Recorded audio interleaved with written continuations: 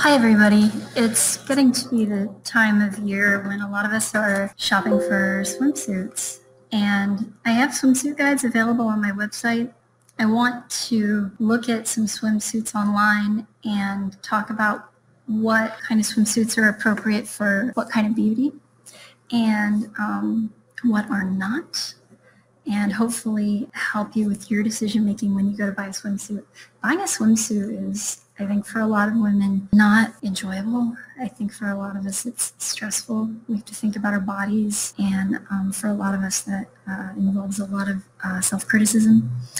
So hopefully I'm going to tell you some stuff today that's going to help you feel not so self-critical. The first main thing I want to say is that throughout this whole video, I'm going to be focusing on suits that are appropriate for your face, not your body. And this is the biggest change in thinking that women need to make. I'll link in the description of the video to the first major article I wrote about why you should dress for your face and not for your body. I'll just summarize by saying that your face is what everybody's looking at, even though I know you think your body is what everybody's looking at because that's what we've been trained to believe. And if your suit doesn't go with your face, it's not going to look right on you. So having said that, let's look at some suits on ModCloth. I like ModCloth because they have a lot of interesting different kinds of suits and differently shaped bodies also. They're not paying me to saying that. I'm just saying I like ModCloth. First thing that catches my eye, I sorted by top sellers. So this is obviously a suit a lot of people like. A woman who's going to look beautiful in this particular suit, let's zoom in on it. I'm not zoom. A woman that's going to look beautiful in this particular suit is going to have some element of classic to her beauty. When you look at this suit, one of the first things you notice is the silhouette is kind of a timeless silhouette. It may even read as a little 50s.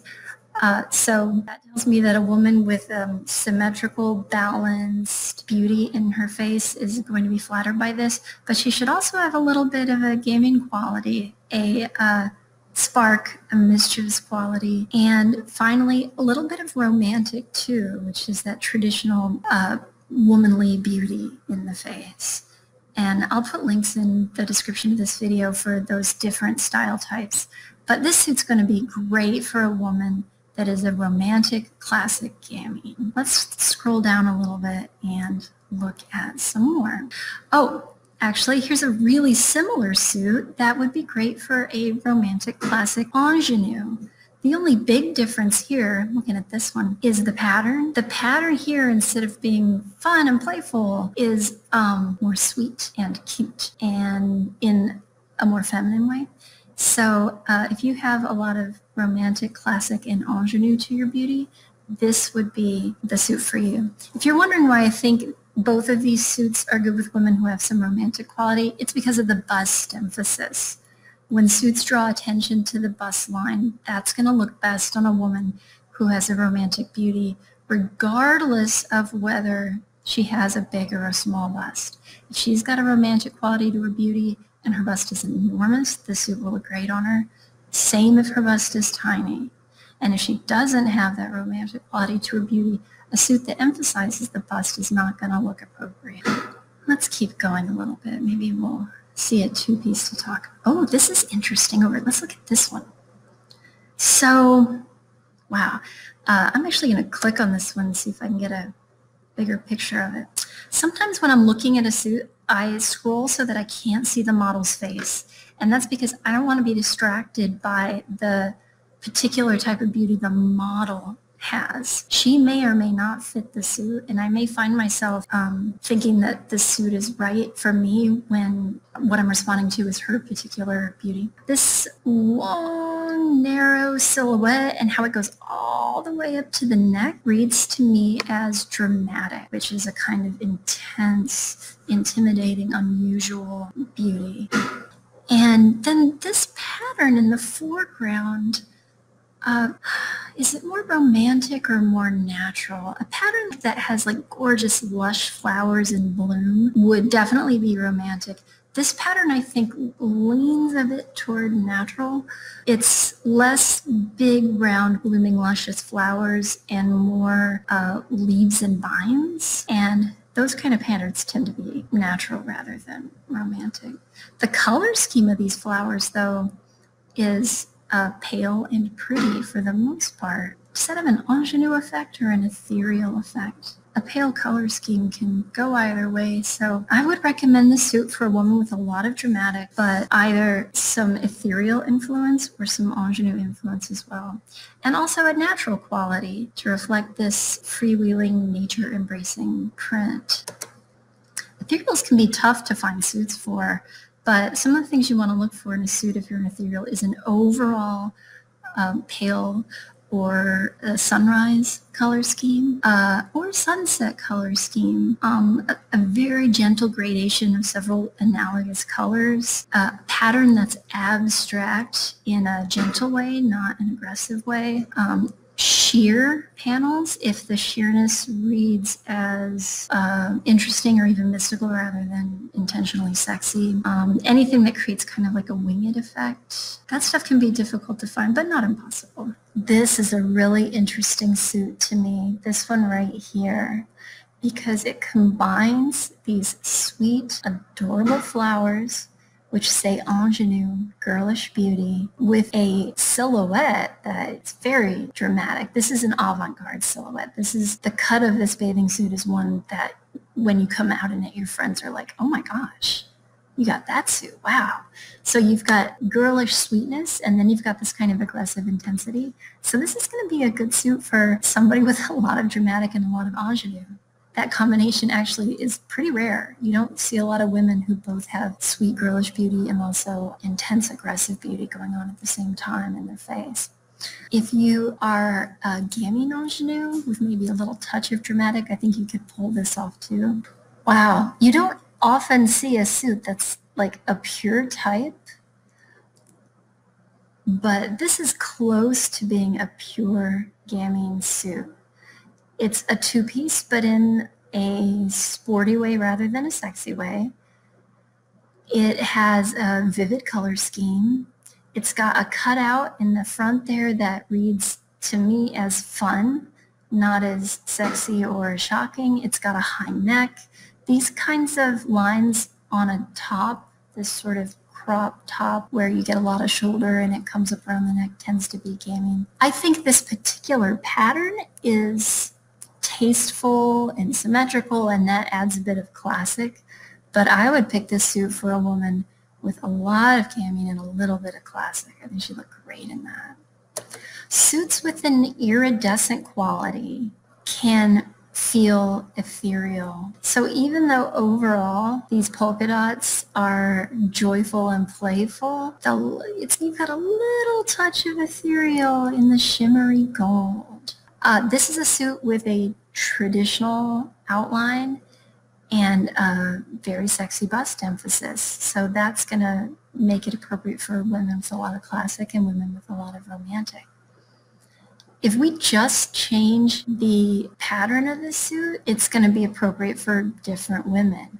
So now this little gingham effect reads as ingenue. So it's still sexy and traditional.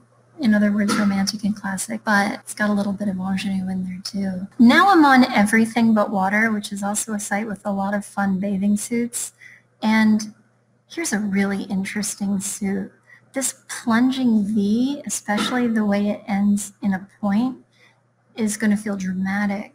And the cute little bow in the front adds a little touch of girlishness that's ingenue.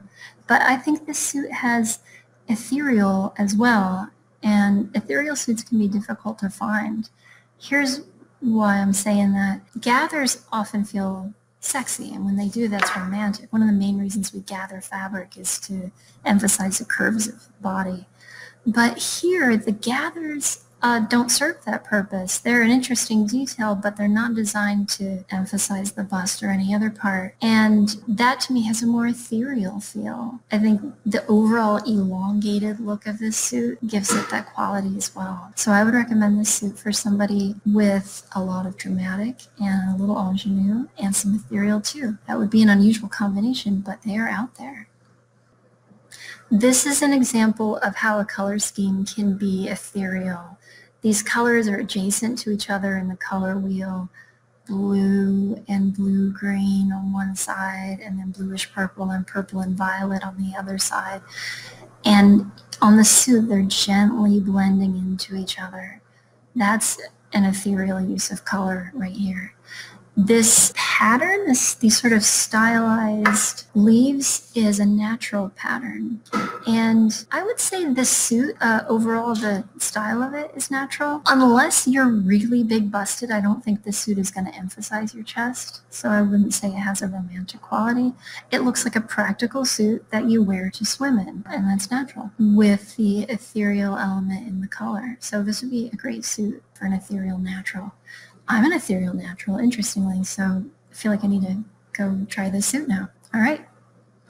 What an adorable romantic ingenue suit, perhaps with a little classic. Oh my gosh, the color scheme is so sweet and pretty. At the same time, you've got bust emphasis up here, this sweetheart neckline inviting somebody to notice your bust line. And with the silhouette being this sort of traditional 50s-ish silhouette, romantic classic ingenue.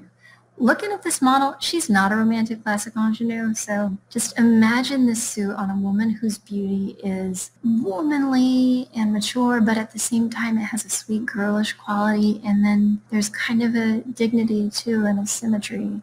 If that's your beauty, romantic classic ingenue, this is an adorable suit for you.